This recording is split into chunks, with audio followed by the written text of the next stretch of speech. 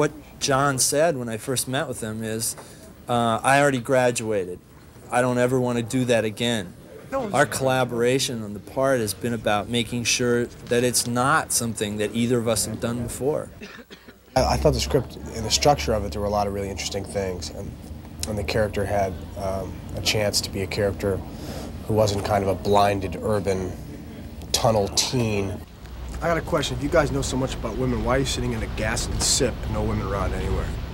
By choice, man. That's right, man. man. Conscious choice. I'm gonna take out Diane Court again. Well, that's unlikely. Diane Court doesn't go out with guys like you. She's a brain. Trapped in the body of a game show hostess. What do you have in common? You're gonna be part of an international think tank, and he's gonna be kicking punching bags. And so begins the romance between Lloyd and the class beauty. John Cusack and Ione Skye star as the modern-day Romeo and Juliet in Say Anything, an unlikely love story from 20th Century Fox. He falls in love with her at first sight. I think he just knows he's got to make a power move and see how it works, and then once he does make that move, he really does fall for her hard. So what's your job this summer? Job?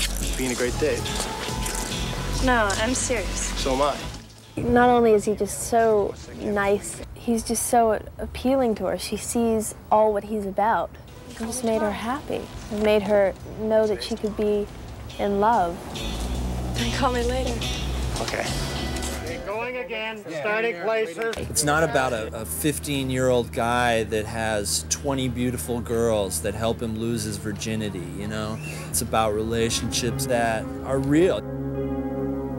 Lloyd is a warrior for optimism, and everyone in this movie bumps up against Lloyd. Everyone in his world bumps up against him and tries to keep him down and says, you can't be optimistic.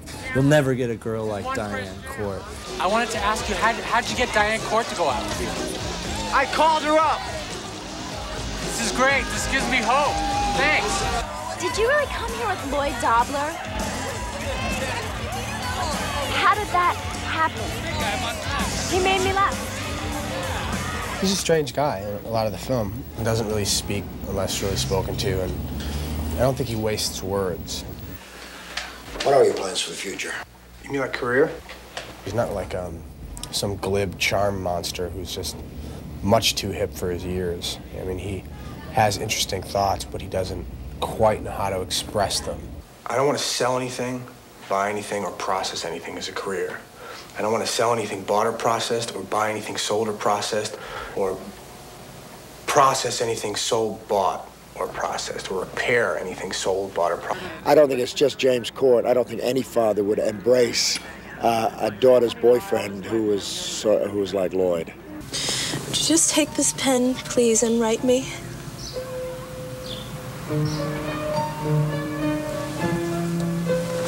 She feels it's the right thing to break up with him, but she really doesn't. I don't believe this. You just broke up with me. Hey, Lloyd, someone's here to see you. Diane is always being told by her father that she can say anything to him and that they have this wonderful relationship. And in fact, she has that relationship with Lloyd. I love you. What? I love you. How many more times do I have to say it?